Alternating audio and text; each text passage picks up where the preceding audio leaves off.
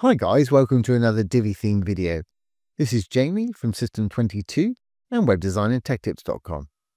We got a great one for you today. We're working with Divi 5 again, and they've just upgraded their Woo modules, so we thought we'd make a little product page here. So today we're going to have an automatic product slider on the right hand side here and some products on the left. The slider itself is sticky, so it'll stay there as we scroll down the page. Of course, if you click on something, it'll take you to the product. So let's get started. Really easy to do. I'm going to start a new page. I'll close our existing pages down. And we'll give it a name. And of course, we use the Divi builder. Now, of course, to make this happen today, you've got to have WooCommerce installed, free plugin. And once you have it installed, you need to create some products. And if you're not sure how to create products, have a look at our Divi eCommerce video. It's for Divi 4, but the system hasn't changed. As you can see, I've got a bunch of products in here, so we'll be using those today. And they've got various categories I put them in, such as clearance, fashion, pants, things like that. You can select specific categories. I'm going to throw all my products into one page on this one. Just wanted to explain that to anybody that not used WooCommerce before. I'm going to go ahead and build from scratch. Let's add a row. I'm going to use something like this with slightly larger on the left than the right, but it's entirely up to you what you use for yours. And I'm going to roll down on the left hand side. I'm going to use Woo modules, and we're going to select Woo products right here for this particular one. As you can see, it's thrown them all in there. A button's not big enough really. I want to make our sales badge that pink. I'm also going to expand this by making our row full width too. Now, let's take a look at this. We're actually in the Woo Products module here. You can select a specific type if you want to here. If I go down to product category, it's going to show all our categories here. Like I say, I'm going to leave mine just as it is. So it's got a sort of random pick of categories right there. You can decide which elements you want to show, such as pagination, name, image, price, etc. We don't need pagination because all of our products are actually going to fit onto this page here. Like I say, it's a little squashed up there. So once I've taken you through the settings on the Woo products here, I'm going to make that row full width, as I mentioned earlier. Don't want a background or anything like that. Let's go in to our design. Now, one thing I have noticed about these Woo modules, all of our options here are expanded rather than having a little arrow to click on them and expand them, which makes for a bit of scrolling. That may be a bug, or it may be they might have designed it this way on purpose. I want to go down to my sales badge here. And we'll pop in the color that I want for my sales badge. Perfect. Okay, like I say, that's a little bit squished up for me. So if we go back to our content right here, we've got column layout. I think I'm only going to have 3 in mind. As you can see, by default, it's adding 4. So let's change that to 3. And also, let's make this row full width on desktop. That way we can see them a little bit better. So go into the row. Once in the row, we can go over to design. Once in design, we can roll down to sizing. Here it is right here. Width, I'm going to make that 100. We've got percentage on the end there, so that's perfect. And max width, I want to make that 100 too, but we need to select percentage on the end of there to make it. That's better, and we'll give it a little bit of space either side. So we're still in the row. I'll roll down a little bit more to my spacing here. And left and right, let's try 5%. Put in 5 and select the percentage. I think that looks about right. We'll do the same for the other side. Perfect. Great. Well, it's got our products. Like I say, you can select whatever products you want for yours. And then on this side, we're going to have an automatic slider as you saw before. And for this, I'm actually going to use just a regular slider module with the new loop feature. So let's do that. I'm going to add a new module. For this one, like I say, I'm going to use the slider right here, just a regular slider. Now then, what do we want to put in it? Well, let's go in there. So we're in our slider now. I'm going to get rid of the second slide. It puts 2 in by default there. I'm happy for it to show arrows and show controls. I'm not going to put any link in because we're going to loop this in a moment. Well, let's go back up. We're going to go into one of the slides itself at the moment. So I'm going to go into the slide. I'm going to roll down. I'm not going to put anything in my slide at all there. I'm going to come back to that in a moment. I'm going to go down. I'm actually going to loop this slide. So if we roll down, loop, we're under content. We're on the slide. Let's hit that. What do I want to show? I want to show products. So we'll get rid of the posts there. Roll down a little bit. Got products on the bottom there. Select the categories you want in there. Let's put in dresses, bags, on sale, and shoes maybe. Obviously, put in whatever categories you want. I'm really not going to change much else there. Now I've got this looped. You can see by the pagination dots, it's thrown in all those products from our various categories here. But how do we get them to show here?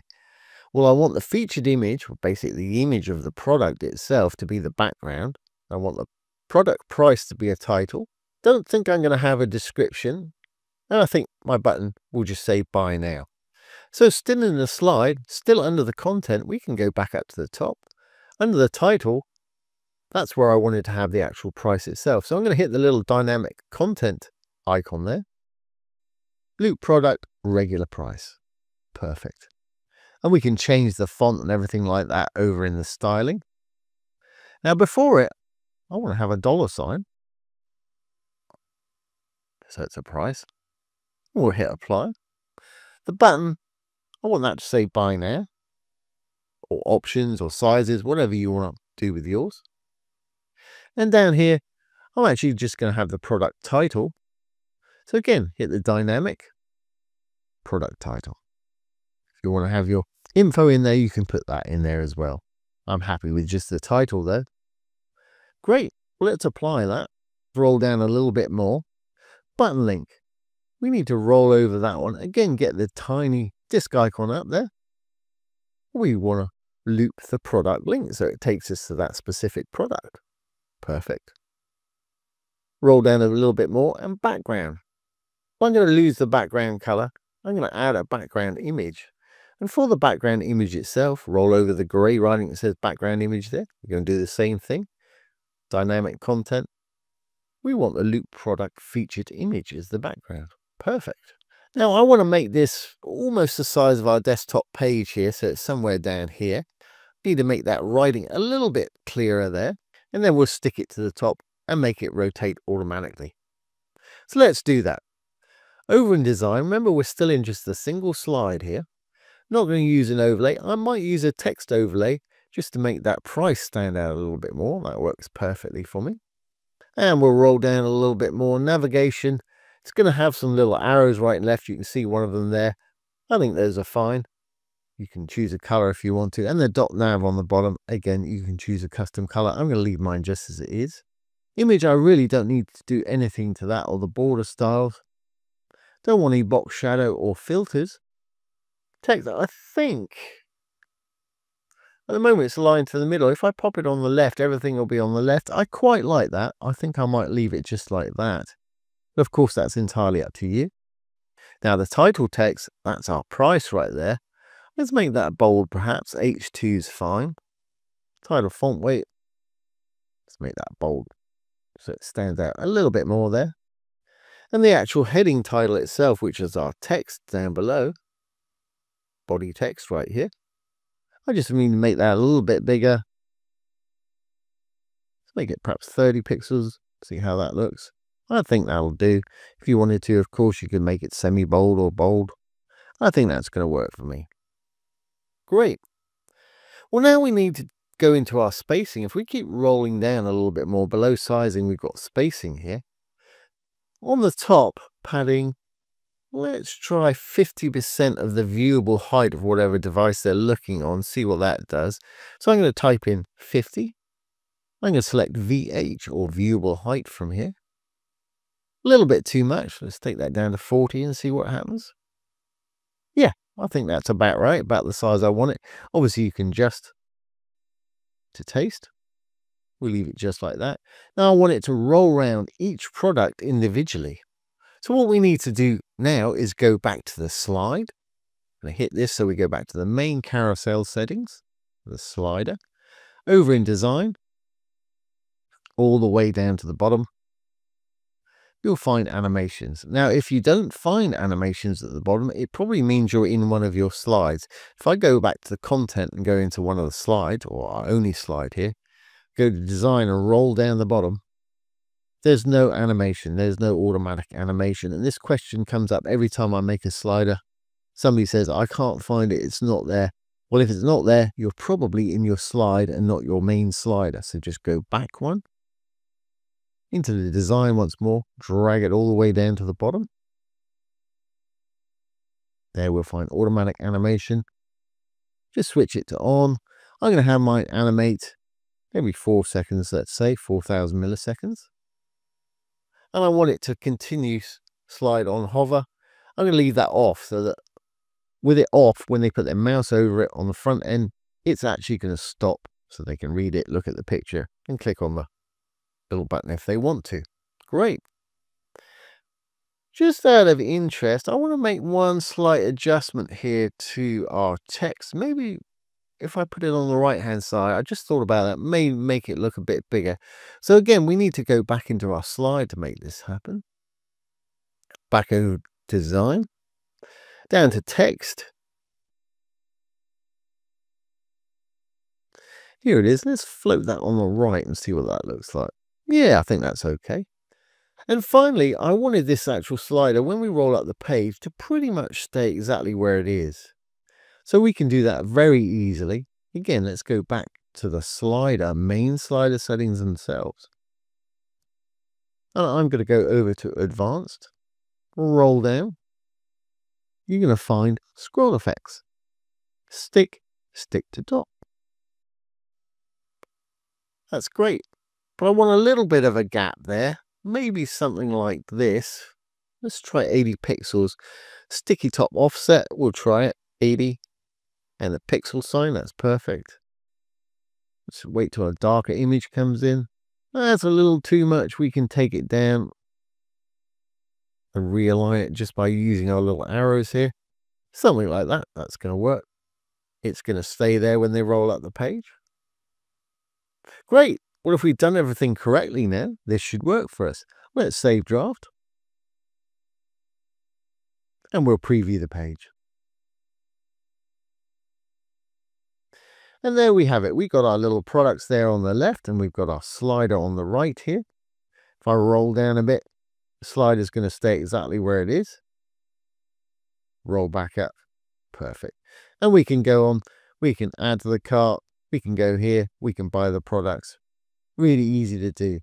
And for anybody that's wondering, if I hit my F12 key, let's have a look on tablet and mobile.